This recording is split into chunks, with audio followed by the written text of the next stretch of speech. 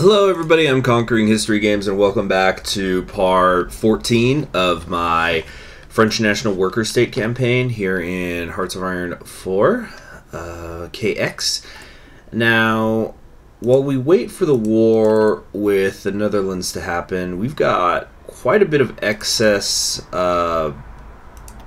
units, or I should say equipment, so let's go ahead and start building more of these heavy divisions, which I think gonna do that. There's just more divisions in general, just because I need to start thinking about covering my coastline, and I also need to start thinking about. Oh, I just noticed that Germany released Denmark, and I need to think about what I'm going to do in terms of invading the French national state at some point. Also, I might do it once this mechanized is done. I need to improve my anti-air guns, which will only take a very brief amount of time. And then those ones I'm going to make a variant of, just because, again, we're going to be using them for essentially the rest of the game. So no reason to not do that, I think. Jim Larkin, that's right. We're getting some resistance to occupation over here, or in Flanders. Do I have any? Yeah, I got a couple of agents who aren't really doing anything right now. One of you is already cracking down on resistance in Flanders. We've got some of you down there. I don't know. Like, okay, we're about to recruit a new operative. I don't know who I'll have this person talk to. But let us... Tell you what, here's what we're gonna do. Here's actually the trick. I forgot that I was doing this actually. We're going to bring this guy out in just a second. Check this out. See, here's what you do. You bring him out. Tensions arise within the Sorelians. Let's train him a little bit. Wait. Alright, so after the death of Georges Valois, the Sorelians have split between several factions inside the party, the largest and most influential ones being the Vanguardists, led by Marcel Diet, that's the one in the picture, and the ultra-nationalist syndicalists led by Marcel Boucard. Both of the factions have been actively fighting for dominance over the party and absorbing the smaller factions in an attempt to rival each other.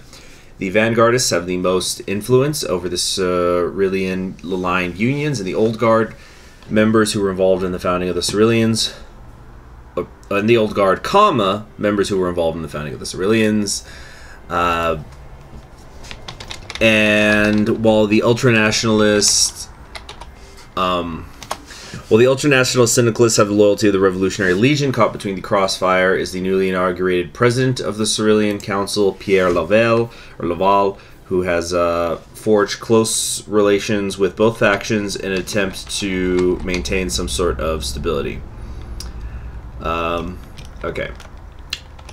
So, I'm pretty sure that I've talked about Marcel Diet before, probably in the context of... Let's go, yeah, can it get any worse? Ah, no! I'm going to lose 100 political power! Damn it! That actually sucks, because now...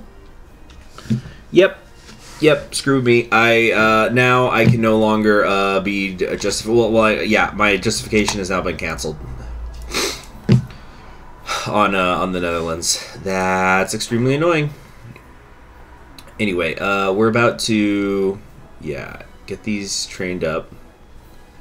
How much manpower is in this? There's 26k. Okay, yeah, I think I'm doing this right. Alright, watch this. So, you see how these guys are trained? What we're going to do is we're going to put them over here with our tanks and switch them over. We don't have all the tanks that we need, apparently. Ooh, that ain't good. Yeah, so if I've done this right, nope, I guess I did it wrong. I thought because the manpower was lower, they actually would not lose experience. Evidently, that's incorrect. But it's still fine. We're just gonna, yeah, try to get these out. even if they're not, like, they're not going to be the veterans that some of these others are. Well, these are technically not veterans. Yeah, they're seasoned, but still very, very good. Blackguard launched bombing campaign in response to Sorelian aggression and discrimination against anarchists and anarcho-syndicalists. The Blackguard have started a bombing campaign, bombing any business, office, and administration related to the Sorelians. These animals have no stability. Threat of anarchy will increase. It's going to hurt my stability and my political power. So now I'm 136 in the hole, and at minus 15% stability, this is awful, awful, awful. You kill your leader and everything falls apart. Or I say your leader gets killed and everything falls apart. Who could have predicted this? Tripolitanian Republic has capitulated. Okay. Morocco's not doing much. I don't see any indications of any sort of what do you call them? Naval invasions. So I guess my allies are kind of taking care of things for me. Yeah, like the Germans, the Union of Britain and such have already started to put things together for me. So we probably don't need this frickin' many people there on the border with the Netherlands. That's probably a little bit of overkill. Let's just put some of these over here, Prussia or something. Oh, did I just make a front line with the whole Eurasian bloc? Or at least down to Slovakia. Yeah, I'm not sure how I'm going to fix these areas here. I'm sorry about that, guys. But Balkan's going to Balkan. And yeah, I could get the state transfer tool, but I'm pretty sure I have to have that from the beginning of the campaign. Oh well, these things happen. How am I doing in terms of trade? Need a little bit more chromium, or okay, we're having trouble. It looks like getting stuff from the Philippines. Okay, this is really strange. The naval route efficiency is not good. Okay, let's then trade with somebody we can. Oh yeah, we don't have to trade with Russia anymore. Or whoops, close that out. Or hold on. Okay, Cuba, give me all you got, or close to it.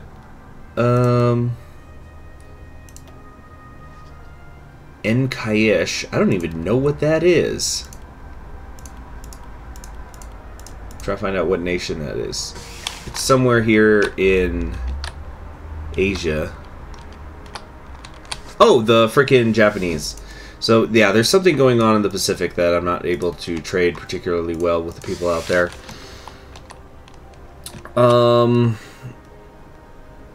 Trade influence with the Republic of South Africa is too low. They're not going to work with me. What can we get from Sweden? Yeah, that's enough. Yeah, great.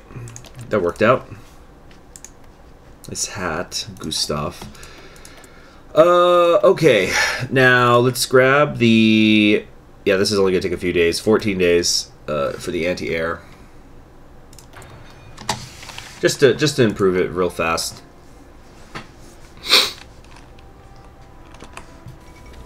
Kingdom of Burma has capitulated. Now let's also get. Well, we've almost filled it up. Let's get these guys over there. Cool. So we have those 24, and we could still create more of these. How many more? What I might do is just keep making the 40 wits, and then once I get the opportunity, switch some of them over to Marines. It just might be a little faster that way. And I'm going to make that new template in this moment. I might get signal companies, actually, once I'm done with this. I need to get signal companies. I'm already working on logistics. Yeah, there's a few things I could do. Alright, new operative. Get Marie, and, you know what, maybe we can kind of help screw up the Italian Federation. I probably should have done this before, actually. Okay. Now, these two done yet? No. Soon. Come on. Come on. Yeah, I know my leader died. You'd think things would have been a little bit more exciting here at the start. Let's also send some more Lend-Lease over here. We're going to modify it. Let's send them once. Oh, who knows?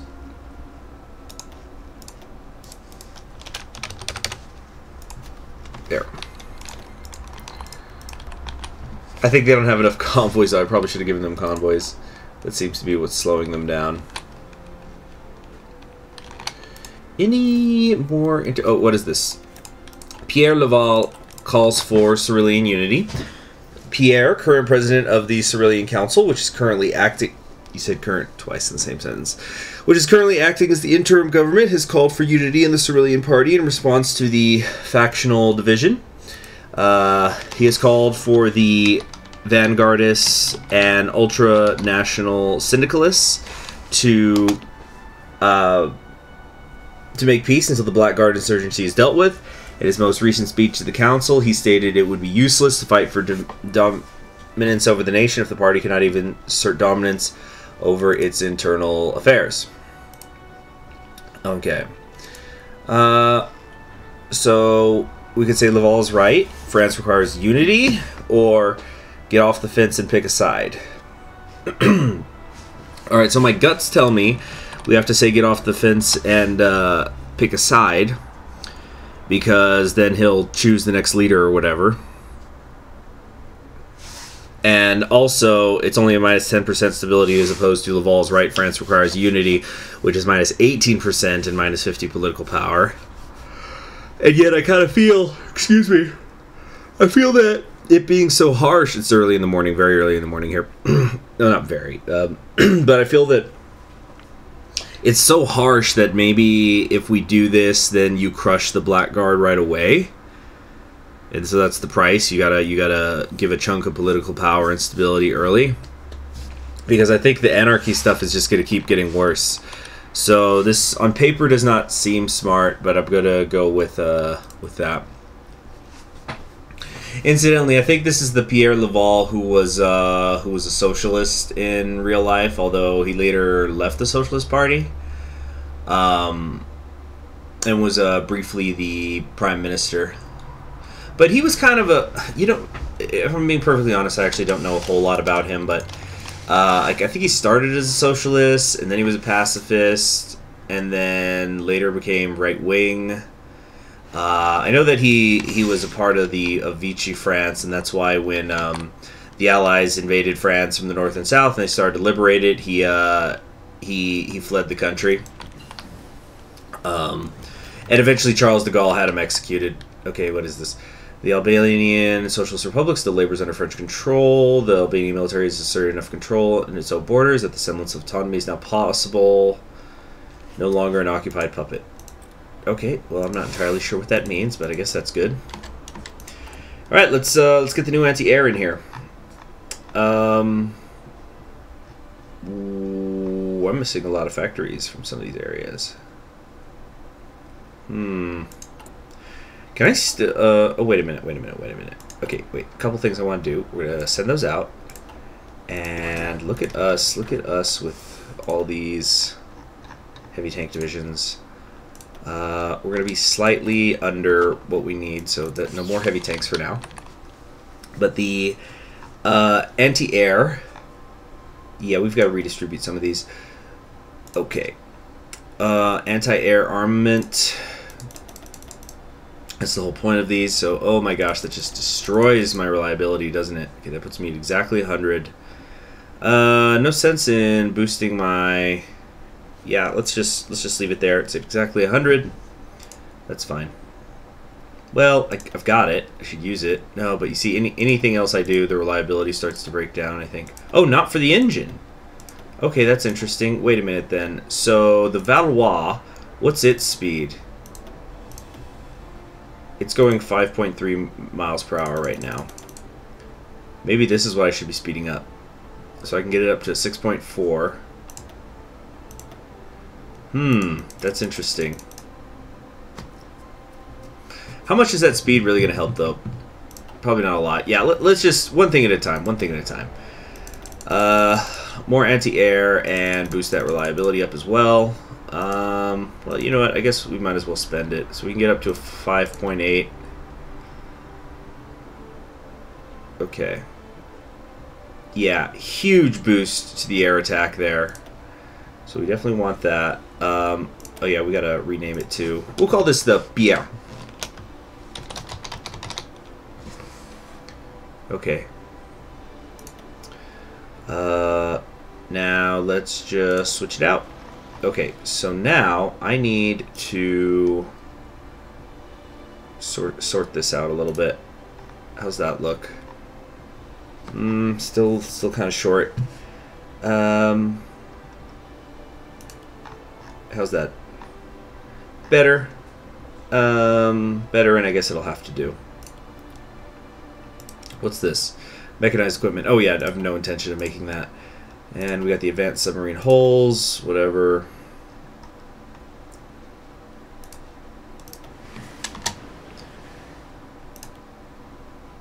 Okay. Now, research. We were going to do signal companies, right? Yes. Oh, we could do them very, very fast, yeah. I think we'll put some of those in my tanks, and we'll also maybe get them in my marines later. That could be good. All right. Now, oh my gosh, it's already been 15 minutes. But we're almost done with the Husha lead, so maybe we're gonna get something. Yeah, this is gonna hurt.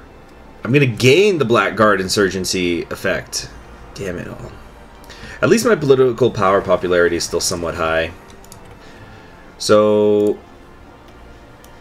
we should now, or not quite yet, Vanguard of Sorel. Oh, whichever one of these we get, we're gonna get a daily political power. Oh, here we go. Diet and Bucard reign in their factions after the tense vocal altercations between Marshal Diet and Marcel Bucard. Marcel, which left the Sorelians fractured into two camps. Our glorious defender of stability, Valois, has used his influence and respect to cool tensions at the first Sorelian conference following Chairman Valois' assassination. Both men stood on stage with Valois and expressed their newfound determination to maintain unity for the sake of avoiding anarchy.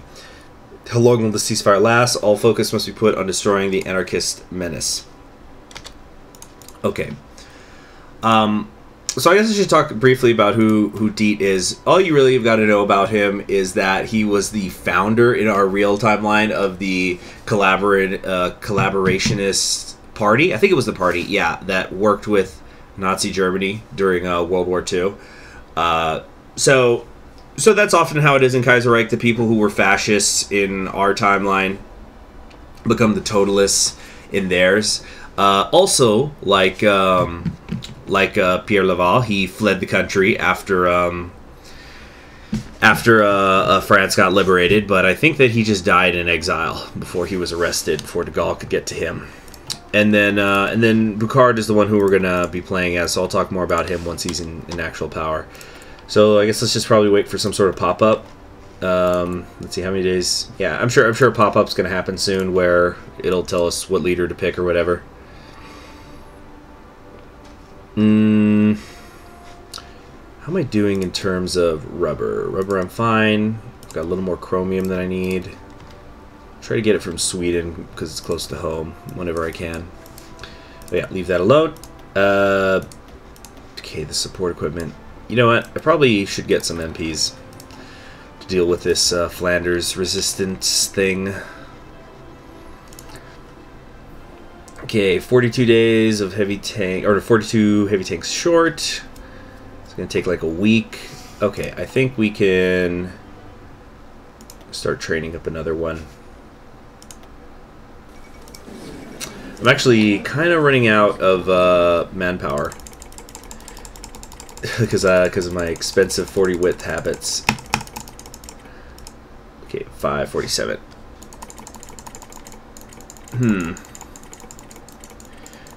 Let's get that up because I want to give this to Italy. So there should be an event for that. Give it a minute.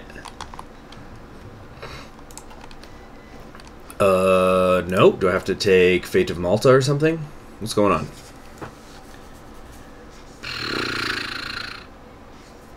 Okay, I think I just got Malta for free by accident, even though I didn't want it. Well, if it doesn't cost me political power, whatever, I guess. Or, oh, there it is. Fate of Malta. Yeah, transfer to our Italian ally. There you go. Socialist Italy, you are very welcome. Alright, we're going to get a pop-up. It's Christmas. White Ruthenia has joined the Entente. Wait, what? No. Wait, whoa. They could just do that? Oh, the whole everybody. Oh, shoot. Oh, no. How does that work? Was that... Okay, Russia looks like they're in the middle of a tree, so I don't think Russia was the one that was able to do that. I think... Did Ruthenia flip, and then all of their allies flipped too? Was that a bug? How did they do that? It didn't say Russia flipped, it said... join the interminute. I don't know what's happening. Oh, no. Oh, that's bad. That's bad. All of this is about to enter the war against me because we're technically still at war with the Entente. Oh, shit. Okay. Don't panic. Just think.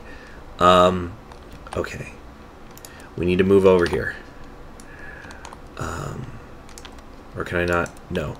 Oh, damnation. Okay. Here's what we're going to do. I'm going to put some of you here. Some of you here. Okay. Or, oh my gosh. Let me think here. Okay, delete that. And, okay. I need to, alright, we've got the Slovakia borders covered. We want half of you here. And you're going to do something like this. And then we're going to split that up to a smaller portion. Our of you are going to go here and do this. But we only got 6 divisions there, so we can't cover everything, can we? Okay, what do we got? 12 and 12. All right. We can't cover all of this. Ooh, boy. This is an issue. Okay. I've got infantry queued up. How much? 7. How many of them can come out? A few. All right, let's start making another army as backup to move wherever they need to be moved to. Infantry leader, SAC, commando, out of supply, reconnaissance. Yeah, you, whatever. Guerrilla fighter could be good. Okay. Let's see here. Yeah, sorry guys, I just need to kind of get everything together. Oh yeah, I just realized this is still the J&J Cindy armies. There we go.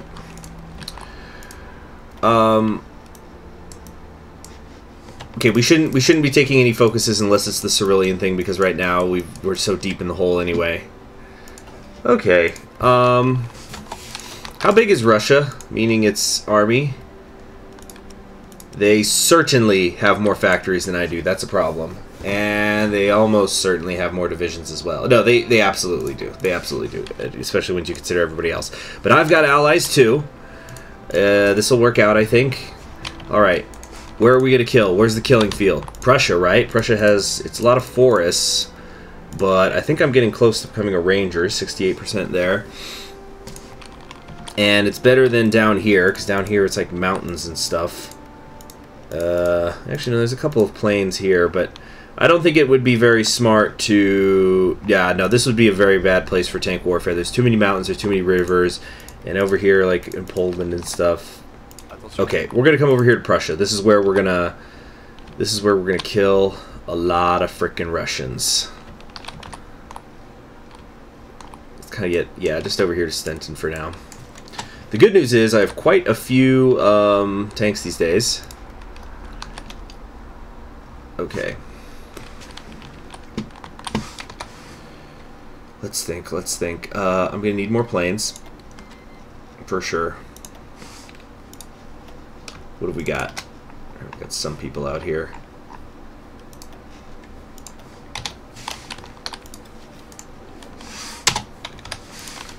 I'd like to train them up, but I just don't think I have time.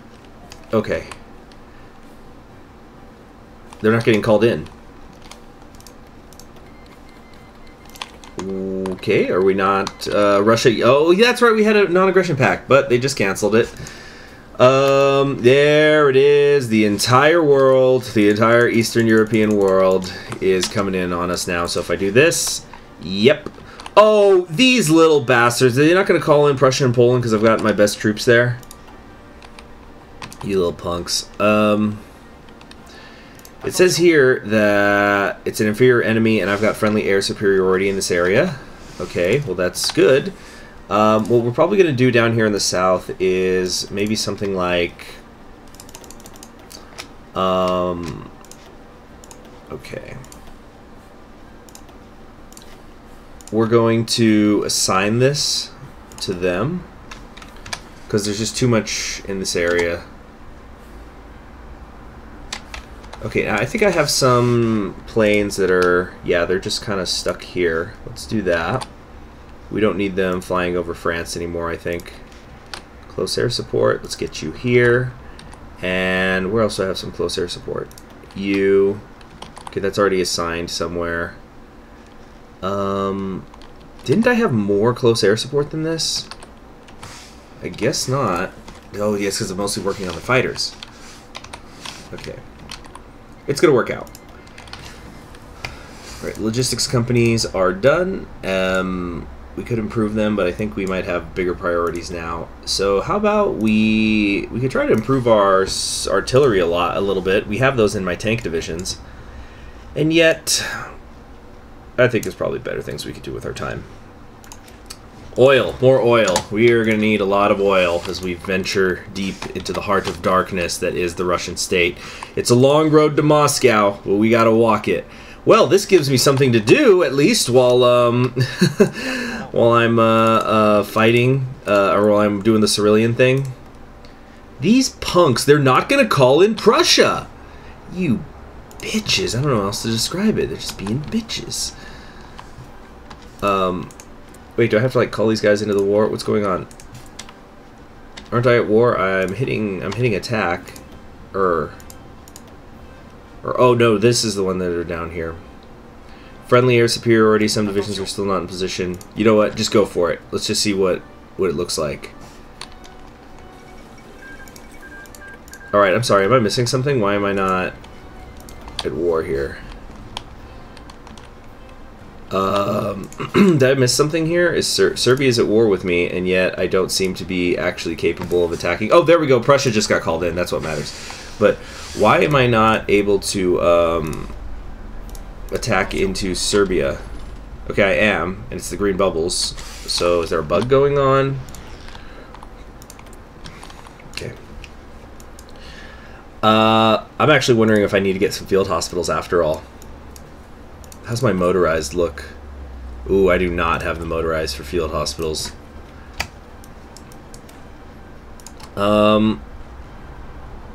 Okay. The anti-tank rifles could be good. You know what? I should improve my artillery because I have it in my 40 widths now. So it's time that I stopped neglecting it. Although, as I've said before, artillery sure ain't what it used to be. We're not getting any events, but you know what? We're just going to save up the political power. Oh, you know what? We still have that war declaration coming against the Netherlands. We are going to still go through with that, actually, as soon as possible. We'll sign our guys over here for that.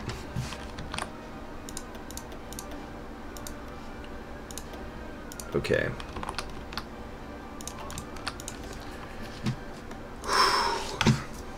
Playing that Mars song ripoff, Mars movement ripoff right now. Okay. Poland just got called in. All right, we're gonna slow things down ever so slightly. Okay, again, I don't know what is going on here, but we should be pushing forward more.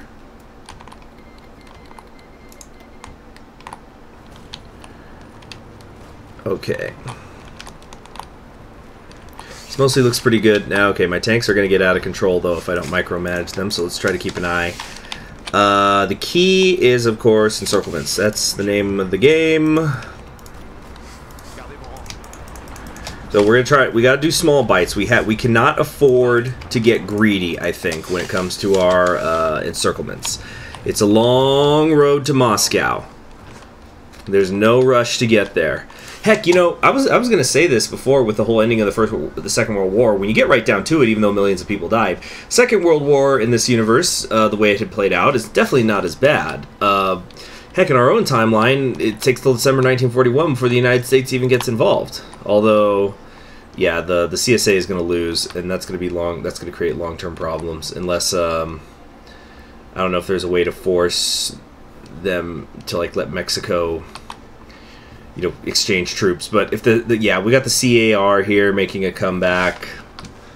They lost as soon as I left. I could have helped them secure Florida, then I would have come up the coast and defeated the Federalists. They were able to hold off Canada for a while. But this was the choice I made. Take out Germany early, or help them out. So this is going to be a long-term problem if the Pacific States or whoever ends up winning joins the Entente as well. Can we can ask for military access. We might be able to figure something out. Okay. Now, our tanks. Micromanaging. We should do it. Wait, 1, 2, 3, 4. Aren't I supposed to have 6 tank divisions? Yeah, they're right here. How are we doing in terms of air superiority in the east? Oh, quite good, quite good. Oh, there it is. Nice. Then we'll end it on this. Sorelian Council elects new leader. Now that the major threat has been dealt with, it is time to get back on track and finish what was started. The two major contenders are Vanguard faction leader Marcel Dietz, who is very popular among the old guard of the Sorelians and Union establishment, and ultra-national syndicalist faction leader Marcel Boucard, who is very popular among the Revolutionary Legion and the common people of France. The results are now in, and the council has voted for Marcel Boucard. They both give the same amount of stability. We're still deeply, deeply, deeply in the negatives. Gosh, part of me almost wants to, or do I have to, what's going on? Do I have to wait till midnight? Okay, it's not letting me do this. Well, we'll figure out what's going on in the next episode. So I'm Conquering History Games, and in that next episode, we're gonna start fighting Russia. It looks like I'm getting a lot of red bubbles down here in the south, so I think we're actually going to stop attacking. I would kind of like to get to... Well, that's not going to work. I was going to say maybe I could get to Bulgaria to shorten the front, but no, we're not going to shorten the front until we get to Constantinople, really. So the goal then, we're gonna fight over here in the Prussia and Polish area. We've got 6 whole heavy tank divisions. That's a ton. And encircle and kill, encircle and kill. We're not going to be able to wear down Russia in terms of manpower, at least not just yet. But I think we can probably annihilate these you know, entire countries here in terms of their recruitable population. Well, like some of these, yeah, like Prussia right now, admittedly they're on volunteer only, but they have extremely little manpower. Okay, you know, that's not a good example. I should do like Poland. Yes, like Poland has 11 divisions and okay, like less than 150 deployed. They're also on volunteer only, but I think that we could hit a point where we're killing the enemy forces faster, that they could be replaced even if they change their conscription laws. And so then the east will fall very quickly, and then we can sit. And then once we kind of get here on this line from the Baltic to the Black Sea, it's a relatively short line, and we'll be able to deal with Russia in due time. What's kind of helpful to us is that the Ottomans are actually still technically fighting the Cairo Pact. Iran is dead, but still, that's going to help us a little bit, because I sure don't want to send my tanks here into these mountainous areas. Okay, I've already been said like 3 times I'm going to end the episode, but that's it. That's it for today. Hopefully at the start of the next episode, we're going to get some sort of event pop up and my picture will actually change. I'll see you then. Have a great day. Bye.